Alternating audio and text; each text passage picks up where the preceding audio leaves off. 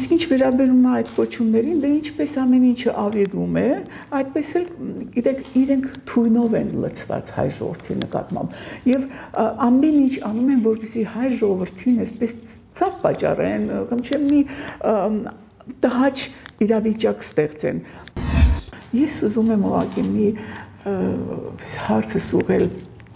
այդ դատավորները, որոնք այդպես հանիրավի ձևով դատում են մեր լավագույն զավակներին, միթե բոլորովին խղճի զգացում չունեն։ Դա թշնամություն է, դա ուղղակի վիրավորանք են հասցնում մեր ժողովրդին։ Գարեգին Նժդեհի այնպիսի մեծություն է, որ նրան այդ ողորմելիները, որ որոշել էին ինչ-որ տհաս գործողություններ անել, որևէ ձևով նրա մեծության վրա չեն կարող ազդել, որտեղ նա անսահման մեծություն է։ Իսկ ով է Իսրայելի դեսպանը, որ իրեն թույլ տա ասել, որ պետք է ապամոնտաժել։ Ով է նա մեր երկրի համար։ Թող գնա իրենց երկրում ինչ ուզում են ապամոնտաժեն կամ չապամոնտաժեն։ Երազանքների գիրկը չընկնեն։ Հայաստանը կա եւ Աստծո նախախնամությամբ պետք է լինի հավերժ։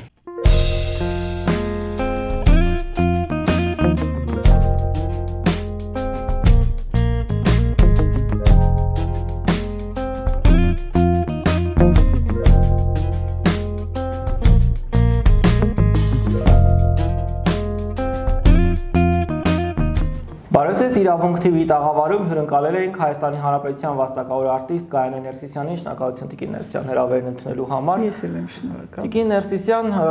տարին բավականին բարդ սկսվեց, սակայն նախ եւ առաջ ամփոփելով, 2023 թվականը։ Ինչ ունեցանք, ինչ ձեռքբերումներ եւ կորուստներ եւ ինչպես կամփոփեք, նախորդ տարին։ Ինձ թվում է այս մահաբեր իշխանության պարագայում մենք որևէ դրական բան չունենք ամփոփելու, մենք կարող ենք ասել միայն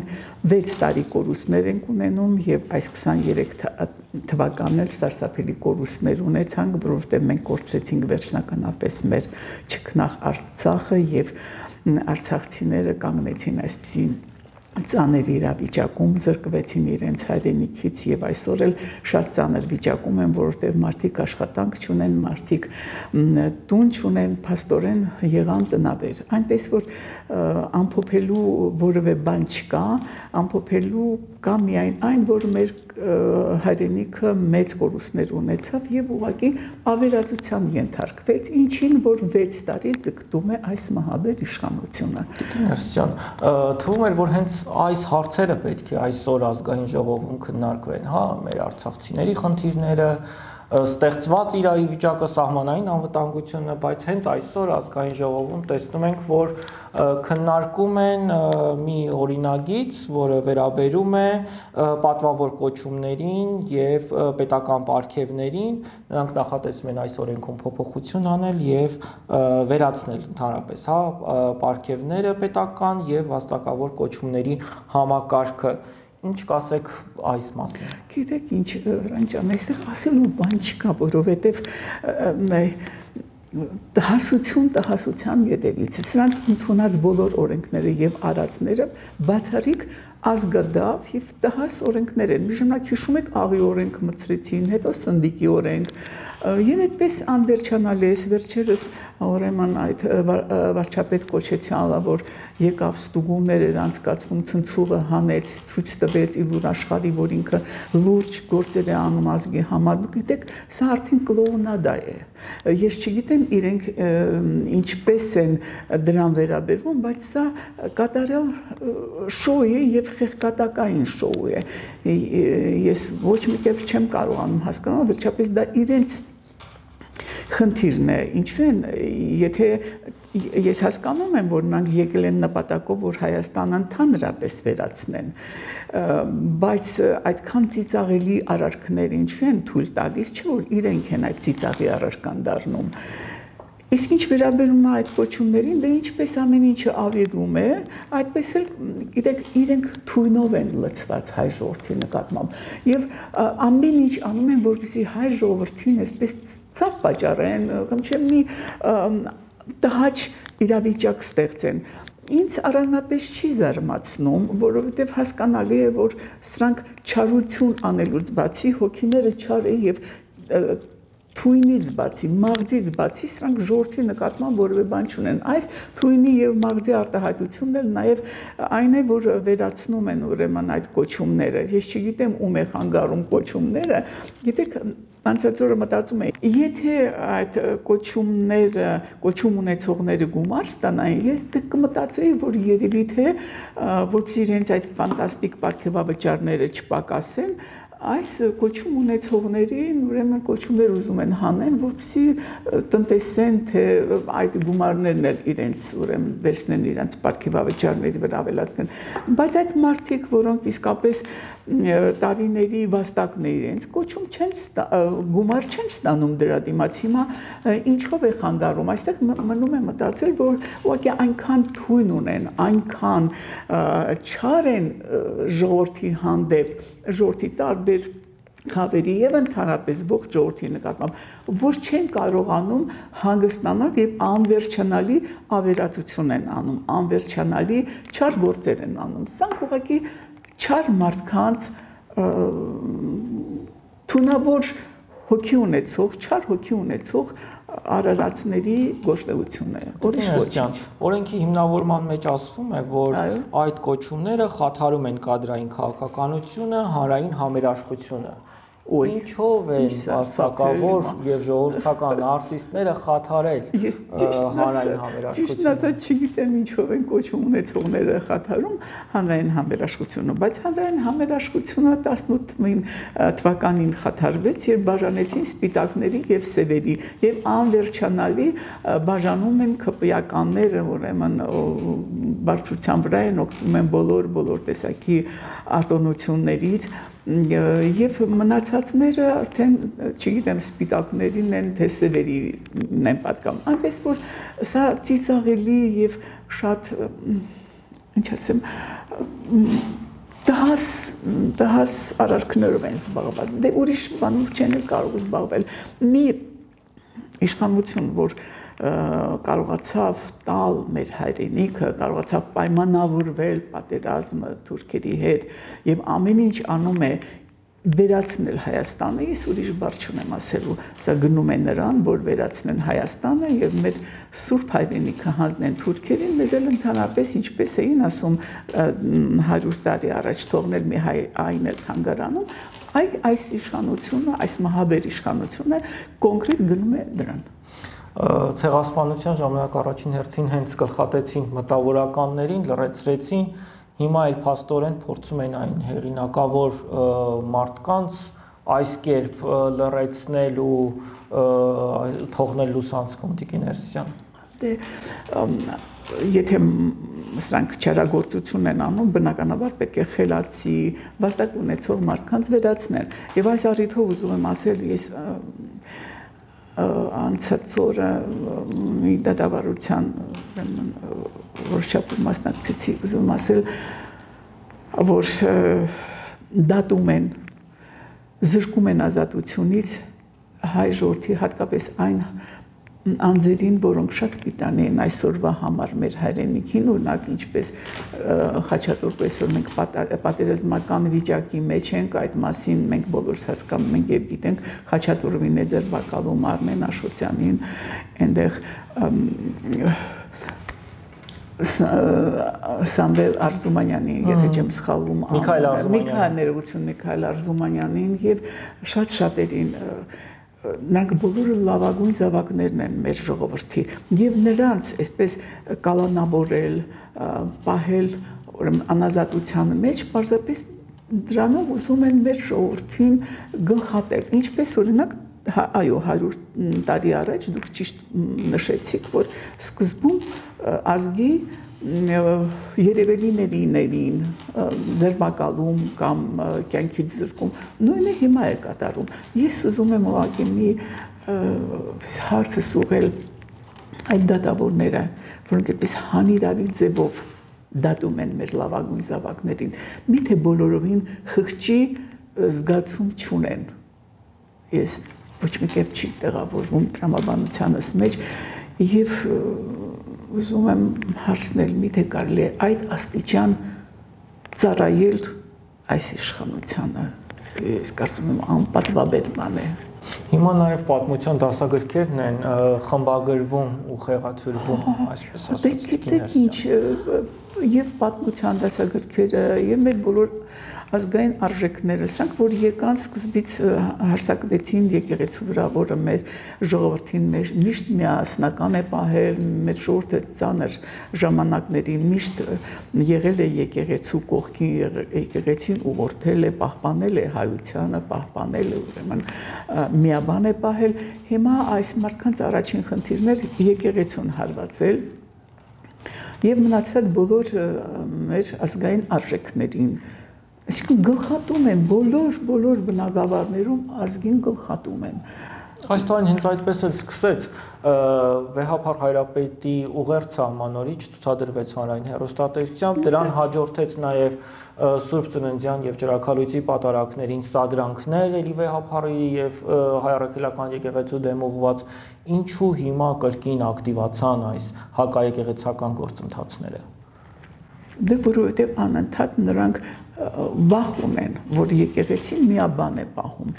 Այդ պատճառով էլ անընդհատ ուզում են եկեղեցուն հարվածել եւ եկեղեցու դերը նսեմացնել, բայց մեր ժողովուրդը կարծում եմ, որ գիտակցում է եւ միշտ էլ պետք է լինի մեր հայոց եկեղեցու շուրջը։ Գիտեք, դրան նպաստում են 30 տարի առաջ, ես մի առիթով գրել էի 30 տարի առաջ, երբ մտան այս ուրեմն աղանդավորական ցանցերը ստեղծվեցին, դա նպատակ էր հետապնդում ժողովրդին մասնատել եւ իրոք տարբեր անուններով, այդտեղ Եհովաներ են, չգիտեմ, կյանքի խոսք է եւ այլն տարբեր անուններով, որպեսզի մարդկանց շփոթության մեջ գցեն եւ ուրեմն մասնատեն ժողովրդին։ Պարզապես սա մասնատելու լավագույն միջոց է, իսկ մասնատված ժողովուրդը բնականաբար թուլանում է եւ կորցնում է իր այսպես դիմադրողականությունը։ Սա մտածված էր եւ 30 տարի այս աղանդավորական շարժումները իրենց չար գործը արել են։ Սրանք ուղղակի կենդանի ռումբ են մեր երկրում։ Եվ այս վերջերս բավականին ակտիվացել են, որովհետև եթե չեմ սխալվում, քանակով սխալված չլինեմ, բայց քանակով 300,000 են եւ սա բավականին մեծ թիվ է կազմում, որոնք հարկ եղած դեպքում բնականաբար ներծուկ են այս իշխանությանը։ Այնպես որ ամեն ինչ անում են ավիրելու համար։ Հիմա վաստակավոր եւ ժողովրդականը հանում են, որպեսզի չմասնատեն, բայց 30 տարի առաջ սկսվեց այդ մասնատումը։ Իդեպ ասեմ, որ շատ երկրներում, կարծեմ 25 երկրներում արգելված է աղանդավորների մուտքը, բայց դե այն ժամանակ դեռևս մեր երկիրը նոր էր անկախացել, բնականաբար կային ճնշումներ դրսից, ինչպես միշտ դեմոկրատիայի եւ մարդու իրավունքների անվան տակ եւ այդ անվան տակ մցրեցին եւ սրանք արեցին իրենց չար գործը եւ սրանք հիմա էլ անում են իրենց չար գործը։ Գիտեք, սրանց մեջ մի խավկավորը հասկանալով է անում, որովհետև նրանք օգտվում են ֆինանսներից, օգտվում են տարբեր ուրեմն այսպես նյութական արժեքներից, բայց մի մասն էլ ընդհանրապես չեն հասկանում ուր են մտել, ինչու են մտել, սա արդեն որտեղ նաև աշխատեցին սրանք այն թույլ տրամաբանություն ունեցող խավի վրա եւ հաջողվեց։ Սա շատ վտանգավոր վիճակ է մեր երկրի համար, բայց դե ես կարծում եմ, որ ժողովուրդը ուրեմն արդեն հասկանում է ինչի ինչոց է եւ պետք է ոտքի կանգնի եւ արձագանքի այս ամբողջ դժբախտ եւ ողբերգական իրավիճակի։ Բայց մտավորականների էլիտայի, հա, մշակութային մի զանգված էլ կարով 2018-ին էլ սատարեց Փաշինյանին, հիմա էլ որոշակի շրջանակ նրա կողքին է, նրանք էլ գիտակցում էին, նրանք էլ պետք է հասկանային ինչ է կատարվում, ինչ է լինում։ Դուք բազմիցս, հա, ձեր կոչերով գոնե ահազանգել եք, զգուշացրել եք Ինչ կասեք այս զանգվածի մասին, որոնք գիտակցում են ու շարունակում են սատարել։ Այդ ճիշտ ասած դժվարանում եմ այդ հարցին պատասխանել, բայց կարծում եմ, որ այդ խավի մեջ էլ կա ինչ որ տոկոս, որոնք չեն գիտակցում։ Մտավորական են համարվում, բայց չեն գիտակցում ուղղակի։ Ես չգիտեմ դա ինչպես կարելի է չգիտակցել, բայց փաստը մնում է փաստ, որ չեն գիտակցում կամ կարող են մտավախություն ունեն, որ իրենք էլ կձերբակալվեն կամ իրենք ինչ-որ բանից կզրկվեն, ես դա չեմ կարող ցավալիորեն ստույգ պատասխանել այդ հարցին։ Իհարկե շատ զարմանալի է, բայց փաստ է։ Հիմա Նիկոլ Փաշինյանը սկսել է խոսել հայրենասիրությունից, Գավառում իր կուսակիցների, այո, իր կուսակիցների հետ հանդիպման հումորի ժանրից է, հա։ Ամենայն լրջությամբ եմ ասում, որովհետև Գավառում հանդիպանը ասել է, որ հիմա պետք է մենք քննարկենք գաղափարախոսական հարցեր, փաստորեն այս իշխանությունը, որն ասում էր իզմեր չունեմ, հիմա որոշել է գաղափարախոսության մասին խոսել։ Այն գաղափարախոսություն, այդ որ գաղափարախոսություն, քրեական գաղափարախոսություն։ Դե ըստ էության այդպես է ստացվում։ Հայաստանը կործանելու գաղափարախոսություն, արդեն 6 տարի տեսանք այդ ճակերտավոր գաղափարախոսությունը կամ ընդհանրապես այս ողբերգության ականատես ենք արդեն 6 տարի, 3 պատերազմ տեսանք, դա պատկերացնում եք, դա սարսափելի բան է։ Գիտեք, որևէ երկրում չկա մի պարտված, ինչ է կոչվում, գլխավոր Գերագույն գլխավոր հրամանատար։ Անհարմար է իհարկե գերագույն գլխավոր բառերը օգտագործել, որովհետև երկրում չկա այդպիսի մեկը, որ պարտվի եւ երկիր տանի պարտության եւ ինքը շարունակի իր երկիրը ավիրել։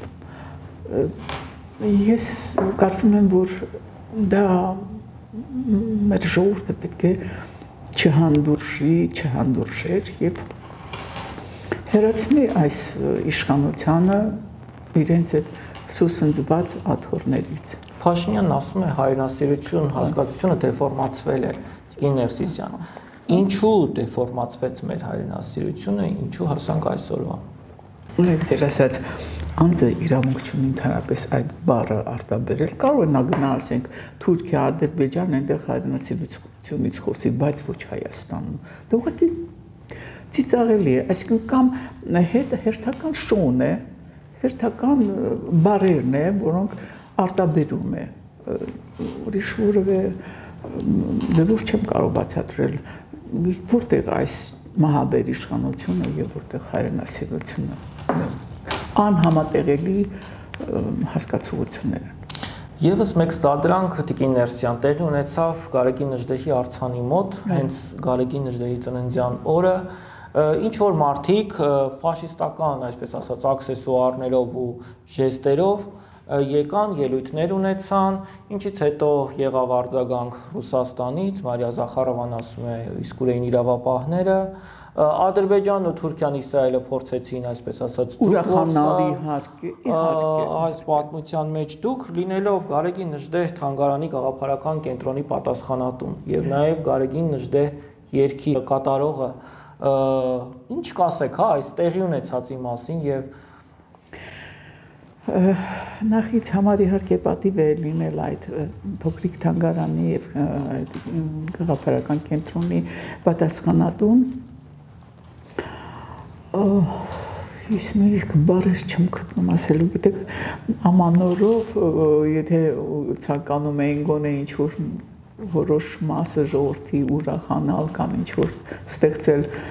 նոր տարվա տրամադրություն, իհարկե այդ լույսերով չէր, որ պիտի ստեղծվեր, որտեղ մենք այնպիսի կորուստ ունեցանք Արցախ եւ մեր Արցախի ժողովրդի վիճակը։ Եվ սրանք էլ այդ չգիտեմ ովքեր են, անկեղծ չգիտեմ, բայց իհարկե շատ նողկալի էր այդ պատկերը, որ մենք տեսանք։ Ես մի անգամ առիթ ունեցա արդեն ձեր իրավունքում խոսել այդ մասին, ես կարծում եմ, որ դրանք կամ սադրիչներ են, կամ լրտեսներ են, կամ ուղղակի ոչնչություններ են, որ չեն հասկանում ինչ են անում եւ ինչի համար են անում, ճիշտն ասած, չգիտեմ այդ 3 տարբերակից որն է։ Գիտեք, ես ընդհանրապես եմ ուզում ասել, որ երբ խոսքը գնում է Գարեգին Նժդեհի անսահման մեծության մասին, ասեմ, որ այո, 1886 թվականի հունվարի 1-ին Աստված մեզ պարգև տվեց։ Սա պարգև էր, սա նվեր էր մեր ժողովրդին Գարեգին Նժդեի ծնունդը, որը հետագայում պիտի պահեր Սյունիքը, որը զարմանալի ուղղակի ֆանտաստիկ դյուցազնամարդ էր եւ նա կարողացավ ապահովել եւ տերիտորիան եւ Սյունիքը, որտեղ Սյունիքը մեզ համար անվտանգության երաշխիք է եւ այն ժամանակ ինչպես հիմա բոլորի աչքը աշխարհի ուժային կենտրոնների աչքը Սյունիքի վրա այն ժամանակ էլ էր այդպես եւ իդեպ ասեմ որ Սյունիքը Ադրբեջանին հանձնելու ծրագիրը դա աշխարհի չարիքներից մեկի Ռոշիլի ծրագիրն էր բայց դե այն ժամանակ ունեինք անզուգական Նժդե եւ նա կարողացավ այդպես իր անսահման հանճարով պահել մեր հայրենիքը, որ նա անսահման էր սիրում հայրենիքը, նա մեծ ռազմագետ էր, նա անսահման հայրենասեր էր, նա անսահման գաղափարախոս էր։ Եվ մենք պիտի դա հասկանանք եւ շատերը ընդհանրապես, ովքեր որ ցանկանում են արտաբերել մեծ Նժդեի անունը, նրանք պետք է մտածեն, հասկանան, իրենք արդյոք իրենց ամբողջ կենսակերպով, իրենց անցած կյանքի ճանապարհով արժանացել են նրան, որ հնչեցնեն կամ արտաբերեն կամ ընդհանրապես տալ այդ սրբության սրբոց անունը։ Որքանով է տեղին զուգահեռել Գարեգին Նժդեհին Բանդերայի հետ։ Դե գիտեք ինչ, դա թշնամություն է։ Դա ուղղակի վիրավորանք են հասցնում մեր ժողովրդին։ Գարեգին Նժդեը այնպիսի մեծություն է, որ նրան այդ ողորմելիները, որ որոշել էին ինչ-որ տհաս գործողություններ անել, որևէ ձևով նրա մեծության վրա չեն կարող ազդել, որտեղ նա անսահման մեծություն է։ Պարզապես նրանք փորձեցին երեն մեր ժողովրդի տրամադրությունը գցել, բայց դա իրենց չի հաջողվի եւ ընդհանրապես որևէ մեկին չի հաջողվի երբևէ եւ չհամարցակվեն ուրեմն Նժդեի անունը արտաբերել իրենց կարծիքով այսպես ժողովրդին վիրավորելու համար, որտեղ Նժդեը այն երևույթն է, նա երկրի վրա իմ կարծիքով ուղղակի Աստված էր, որ կարողացավ պահել մեր հայրենիքը, իդեպ առիթից ուզում եմ օգտվել նաև Նժդեը պահեց Սյունիքը, դա դրանով ապահովեց տերիտորիալ իմաստով Հայաստանը, այլապես մենք կմնայինք ինչ-որ մի ավտոնոմիա, ինչ-որ մեկին կցված բնականաբար, եւ մեր նաև մեծն Անդրանիկը բերեց 300,000 հայ գաղթական ովքեր որ Արևմտյան Հայաստանից պես մազապուրց էին եղել եւ այդ պիսով տեսեք եւ տարածքը մնաց եւ ժողովուրդը ուրեմն բերվեց Հայաստան Արևմտյան Հայաստանից եւ մենք ունեցանք այնուամենայնիվ առաջին ներողություն երկրորդ հանրապետությունը եւ բավականին այսպես ծաղկուն էր երկրորդ հանրապետությունը Իսկ հիմա Ալիևն ասում է կամ կլինի Զանգեզուրի միջանցքով ճանապարհ կամ այդ ճանապարհ չի լինի։ Վերջնագրերով է հանդես գալիս, քանի որ Նժդեհ չունենք։ Նժդեհ չունենք, գիտեք, պարադոքս է, 100 տարի առաջ Աստված մեզ տվեց Նժդեհ։ 100 տարի հետո միթե մենք ինչ-որ բանում մեղավոր ենք, որ մենք արժանացանք այս մահաբեր իշխանության իրենց գլխավորի հետ միասին։ Շատ ցավալի վիճակ է, բայց ես կարծում եմ, որ հայ ժողովուրդը կա եւ ոտքի կկանգնի եւ կլինի եւ մենք այս չարիքից վերջապես ձերբազատվենք եւ կարողանանք կառուցել մեր երկիրը։ Տիկին Ներսիսյան, Հայաստանի Հանրապետությունում Իսրայելի դեսպանն էր անդրադարձել այս հարցին, ասում են ընդհանրապես պետք է ապամոնտաժել Գարեգին Նժդեհի արձանը։ Իսկ ով է Իսրայելի դեսպանը, որ իրեն թույլ տա ասել, որ պետք է ապամոնտաժել։ Ով է նա մեր երկրի համար։ Թող գնա իրենց երկրում ինչ ուզում են ապամոնտաժեն կամ չապամոնտաժեն։ Ով է Իսրայելի դեսպանը մեր երկրի համար։ Դա մեկ։ Եթե ի սկզբանե այս չարը եկավ եւ ստեղծեց Իսրայելի դեսպանատուն։ Ադրբեջանը, որինակ օգնում է այդքան Իսրայելը, չունի դեսպանատուն, այն ժամանակ ամենայնպես չուներ, հիմա չգիտեմ։ Իսկ մեր էլ այդպես մեզ համար այդպես դա մի մեծ անհրաժեշտություն չէր, որ ինքը անմիջապես ստեղծեց, որ հիմա էլ համարձակվեն ասեն, որ ապա մոնտաժեք, որ իրավունքով մեր երկիրն է, մեր իրավունքն է, ում կհարգենք, ում կպաշտենք եւ ում արձանը կունենանք։ Այդ մեկ, երկրորդը, իսկ ինչու որևէ մեկը հարց չի տալիս, թե այդ որ իրավունքով Իսրայելի հրթիռները լցվեցին մեր երեխաների գլխին։ Գուցե կարիք կա ավելի շատ խոսելու Նժդեհի մասին, որպեսզի ընկալելի լինենք նաև մեր դաշնակցի համար, ինչու ոչ Ռուսաստանի։ Դե մեր թշնամիները իհարկե ուրախանում են, որ այս հունվարի 1-ի այդ դահասները, որ կանգնած էին այնտեղ խոսում էին, դրանք թշնամիներին են ուրախացնում։ Իհարկե թուրքերը պիտի ծիծաղեն, ադրբեջանցիները պիտի ծիծաղեն, եւ մեր բոլոր չարակամները իհարկե կծիծաղեն։ Դե մենք էլ պետք է վերջապես մեր ազգային արժանապատվություն ունենանք եւ թույլ չտանք այդպիսի ուրեմն անհեթեթ գործողությունների, անհեթեթ մտքերի։ Ուրեմն երբ ես երգեցի Նժդեին նվիրված երգը, տարբեր արձագանքներ եղան, իհարկե դրական, բայց ես ուզում եմ մի արձագանքը հիշատակել, ես ներողություն եմ խնդրում, որ դա ռուսերեն պետք է հնչի, որովհետև արձանագրությունը, որը ուրեմն ուղարկված էր այդ պահին ազգությամբ ռուս էր, Ալեքսանդր Իվանով, եւ նա գրել էր. «Турки всех мастей боятся даже мертвого Нжде, потому что Нжде вечен, так как вечна Արմենիա»։ Այնպես որ եւ ներսի թուրքերը եւ դրսի թուրքերը թող այդպես երազանքների գիրկը չընկնեն, Հայաստանը կա եւ Աստծո նախախնամությամբ պետք է լինի հավերժ։ Շնորհակալ եմ հետաքրքրության համար եւ թերևս տեղին է հենց հիմա նաեւ մեր եթերում հնչեցնել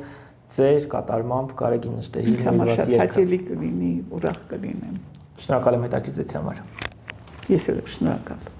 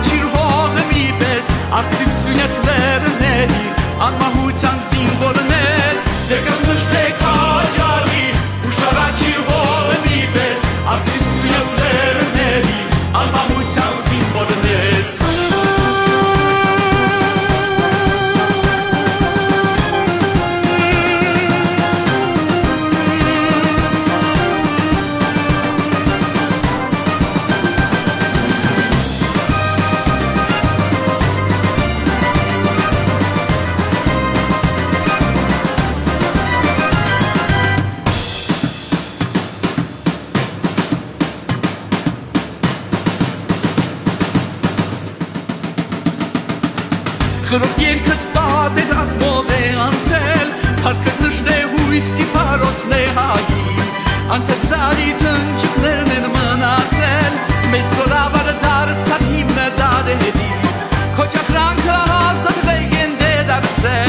խիզախումով պարոսվեցիր երկնքին Սունյաս արծիվ դու երբեք չես երկնչել Միշտ պարտես նայել ազգի դաչքերին Դեկած նշտեք աճարի ու շարաչիր հողը մի պես Արծիվ սունյաց լերների անմահության